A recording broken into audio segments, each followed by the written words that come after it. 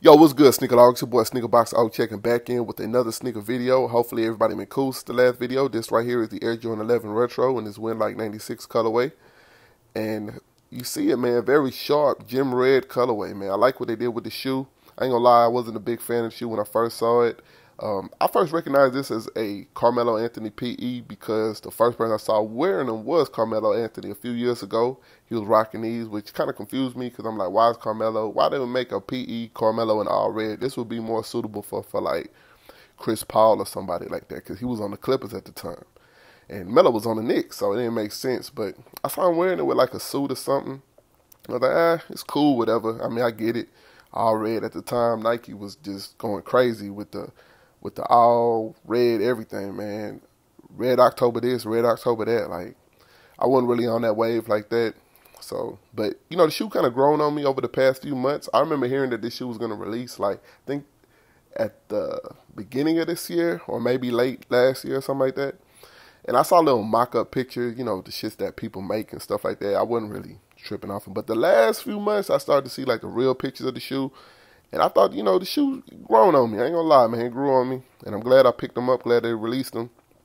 What I'm gonna do is give y'all a quick overview of the shoe, point out things I like about the sneaker. You already know how I do it. Give y'all a chance to do the same at the end. So let's just jump right into it. Like I told y'all, to Win Like 96, the whole concept, the theme was that, you know, they're commemorating his three-peat run with the Bulls, the second one. They came out with some Win Like 82s. I did pick those up as well. I should put those up on the channel. Stay tuned for that. But these commemorate that second three-peat run with the Bulls. And they did a good job. I think they were just messing around when they gave him to Melo. You know what I'm saying? I think that was just random. They just gave him to him, messed around with it. And now they, you know, brought him out as a release. You know what I'm saying? Like a general release or whatever. So, what I like about this shoe, I like the upper, the all-red upper. I think the color blocking scheme is dope. Just that simple, that red, white, translucent outsole. It really works. And I do like, one of the things I really like about the shoe that attracts me to the shoe is the shade of the red. That it's a deeper red shade that I like. And I think that that's a very good thing, you know what I'm saying, that makes the shoe. If it would have been vibrant, like one of those, you know, loud, that kind of lighter shade, I probably wouldn't have rocked with it like that. But since it's a deep red, when it comes to red, I'm kind of picky. Like, I like more so the deep red colorways. I do make exceptions for, like, the Jordan 6, the infrareds, you know what I mean? But for the most part, like, the more darker, deep red shades. Now, here's a look at the front. You see the laces, the rope laces, even the ribbon with that, the script, the Jumpman Jordan script, and the hits are black, you know what I'm saying, on the Jumpman as well. I like it, man. I really do like it. I think it's dope. Here's the back. 23. Not stitched like the 45 on the Space Yams, but it's all good.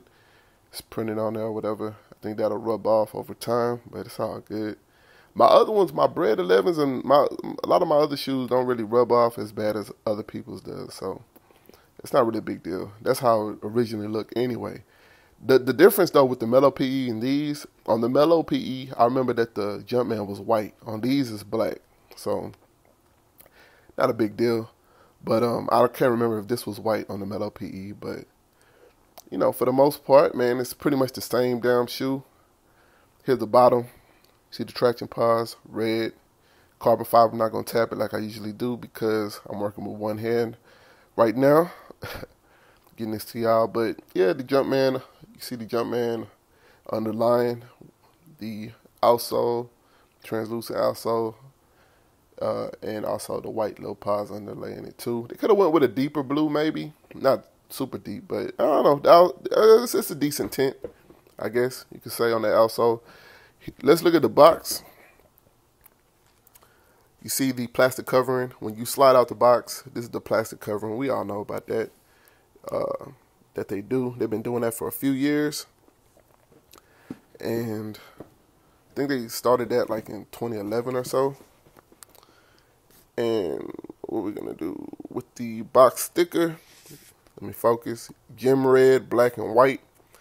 And here is the box sticker price of $220. Actually got these for under retail.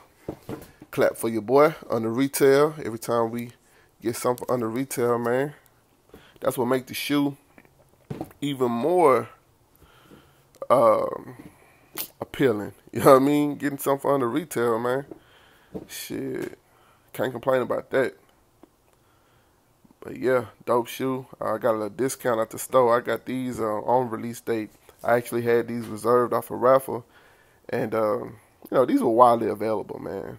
Mass GR. I know a lot of people. Some people were trying to hype these up, just to build a hype, but it wasn't gonna work on your boy, man. I knew Mass GR. I even went to the store after.